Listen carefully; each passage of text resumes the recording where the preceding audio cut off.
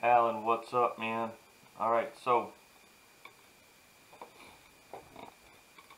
I just want you to notice where the bar is. If I were to draw a straight line down, look how the bar is forward of your toe, okay?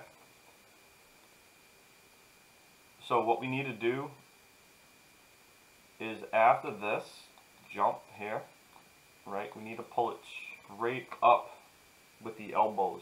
Alright, lead with the elbows up. That bar is just coming a little bit too far forward. You do a better job catching it on that second rep, but it's a little bit too far. It needs to be within your center of base, okay, and that's your foot, right? So it's going to stay within that. Anything outside of that is a little bit too excessive. So I think next week what we're going to do is some combination of a snatch pull or snatch high pull plus snatch to kind of clean that up, okay, man?